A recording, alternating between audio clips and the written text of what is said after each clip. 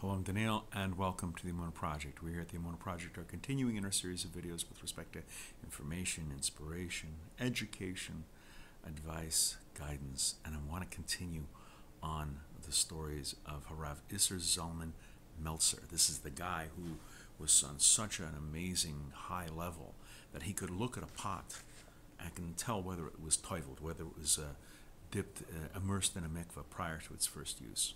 That's the level he was at. Remember, the Brisker Rav wasn't impressed. Why? Because he was such a great man. I'm going to give you a little hint as to the greatness of Rav Isser Zalman Meltzer.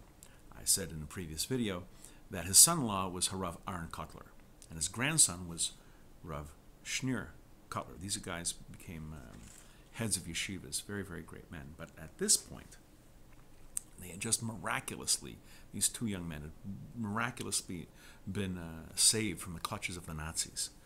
They left Europe and they were in Israel for a very brief time. And then they were going to Israel because the grandson, Shneur Kotler, was engaged. He was a chosson. And they were off, and as soon as he got to America, he'd be married. So Rav Isser Zalman Meltzer was accompanying his son and grandson down the steps. And there was a taxi waiting to take them to the airport, to take them to the States. But he didn't walk them all the way to the taxi. He stayed on the steps. And he bid them a very tearful, heartfelt goodbye.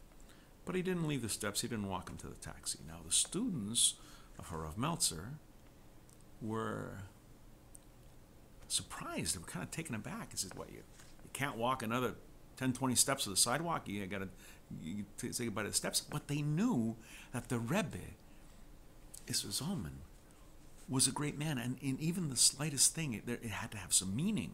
And why was he doing this? Everything they observed, it was by design. So what was the reason? Finally, one of these yeshiva bocherim, one of the yeshiva boys, got up the courage to ask the Rebbe. He says, Meltzer, how didn't you walk? Why come you didn't walk him to the taxi? And Rav Isser Zalman explained the rationale behind his actions. He gave a response that brought tears to my eyes, caused me to shudder. He says, not all of my grandson's friends were fortunate to be in the situation he is today. Survivor of the Holocaust, has his parents.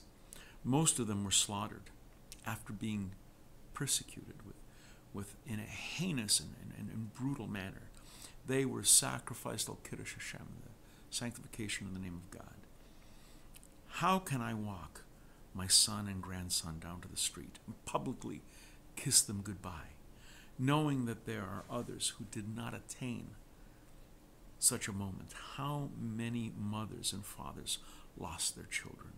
How can I not be sensitive to their emotions? The story reminds me of a story that I heard from a friend of mine, Mordechai, who was a yeshiva student in Israel.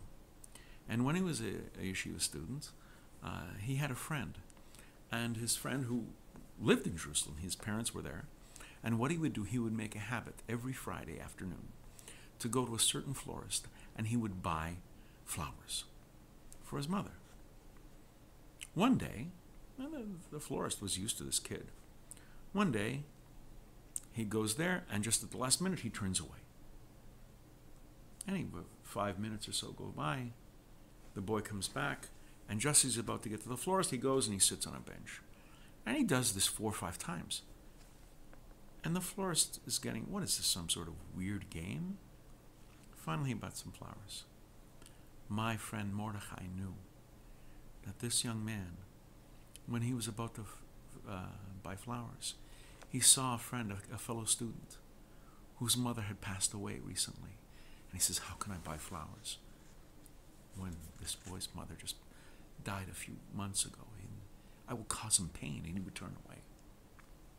He would go, and he says, this young boy's, his parents are in New York. He hasn't seen his mother for a long time. I'm able to buy my mother flowers. How can I buy flowers when this boy is missing his parents? it so much.